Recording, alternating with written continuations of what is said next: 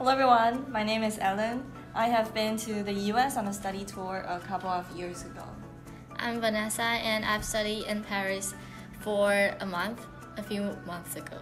Hello, I'm Dory. I joined a summer camp at Chicago a few years ago. Today we're going to talk about some differences between Taiwanese, American, and French school systems.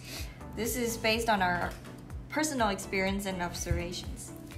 And here are two pictures of in-class scenes from Taiwan and the US.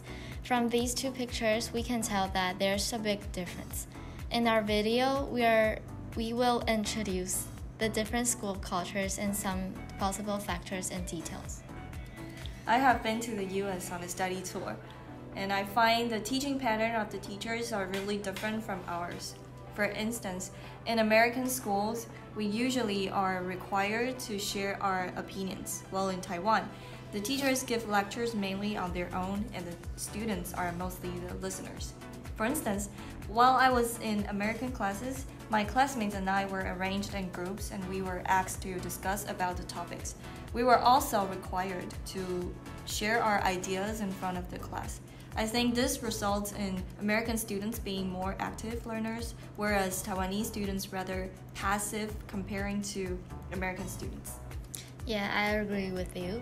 And as far as I know, French students are required to take philosophy courses since middle school. What makes this so important is that the students are no longer just the listeners. They will start thinking and cultivate critical and independent thinking abilities. One of the biggest differences between Taiwanese and the Western country students is the school timetable. In Taiwan, take my high school as an example. I started school at 7:30 in the morning and finished class at 5:30 p.m. The time I spend in school is 10 hours each day. But as for American high school students, take one of my friends who studies in Boston as an example. She went to school at 9 a.m. and got off at 3 p.m. She only spent 6 hours at school, but I believe what we've learned are the same and she did even better. As for the Taiwanese education system and culture, it's famous for students attending cram school after required school hours. Cram schools usually takes up a whole night, and students still have to finish their assignments after cram school.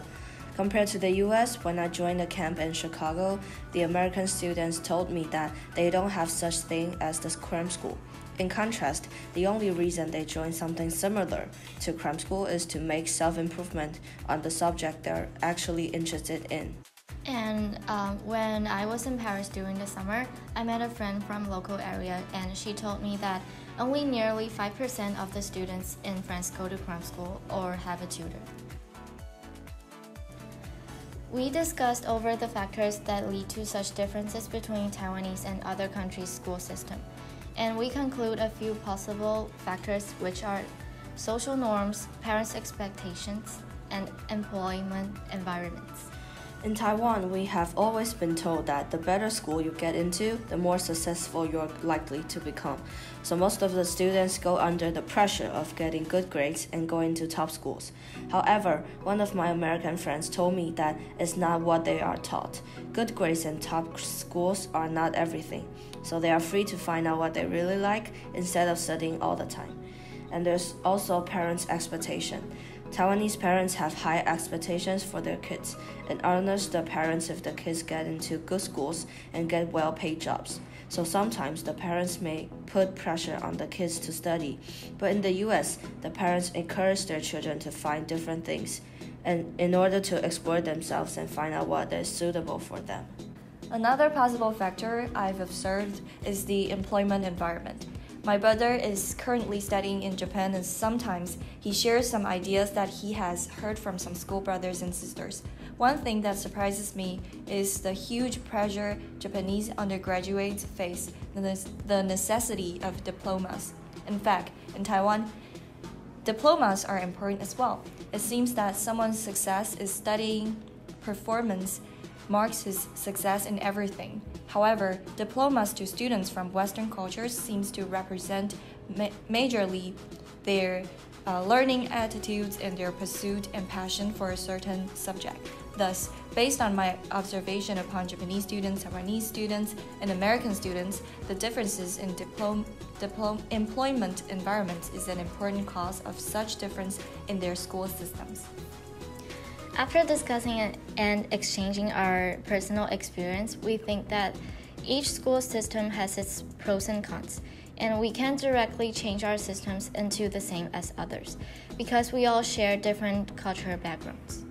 However, critical thinking is still important. Therefore, we suggest Taiwanese teachers think of alternative ways for their students to cultivate the ability of critical thinking.